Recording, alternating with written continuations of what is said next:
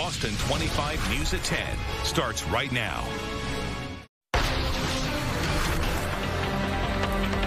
Right now, hospitals around Massachusetts are expanding the type of care they can provide under the state's reopening guidelines. But the financial strain of the last few months have really taken a toll.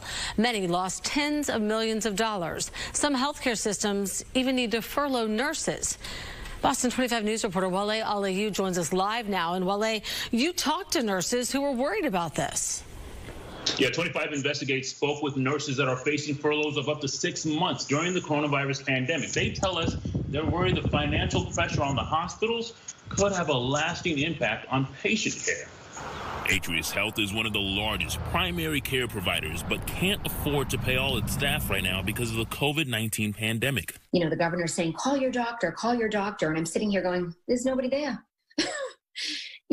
We're gone. Ambulatory nurse case manager Michelle Sweeney says Atrius Health furloughed her on April 17th, making her already stretched colleagues even busier. So that work didn't disappear. It's still there. It's just nobody's there doing it. It's going to result in them coming into the hospital sicker, frailer, and being more prone to get this virus and more prone to a poor health outcome. Atrius Health tells 25 Investigates healthcare organizations across the country are in uncharted waters as they care for patients while navigating the financial pressures. Massachusetts Nurses Association estimates 500 nurses in its 23,000-member union alone have been furloughed because of those financial pressures. That's led to nurses filing complaints like these from Facebook. It felt like a war out there today. We were all so busy. Or witnessed patients going without the proper standard of care due to complete lack of staffing. Or this warning that everyone needs to be cognizant of their training and not be pushed into taking patients outside their scope of practice. We're facing a pandemic like we have never seen in any of our lifetimes. And the last thing that we should be thinking about is our profit margin right now. They have received significant resources, both federally and statewide. But Massachusetts Health and Hospital Association says hospitals only received $1 billion in aid.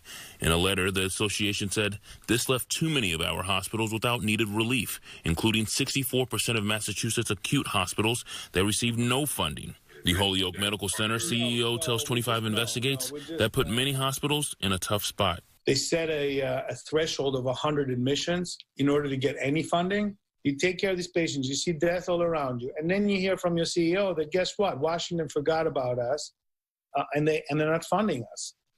It's just demoralizing. Massachusetts Health and Hospital Association says with increased costs for COVID treatment, plus a drop in money coming in for outpatient services and elective procedures, state hospitals are losing more than $1.4 billion each month. Obviously, it's not sustainable for us to lose this much money for a prolonged period of time.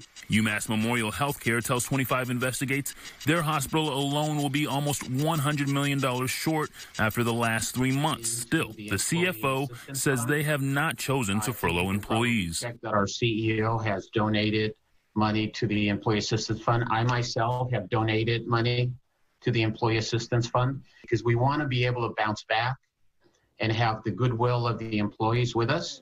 But Sweeney tells 25 Investigates if employees are working long hours with less help while nurses like her remain home, she's concerned it could lead to diminished care for patients. That's the piece that I can't reconcile, and I think that unless or until we look at our healthcare system as a whole and how it's financed, this is the unfortunate reality of what's happening.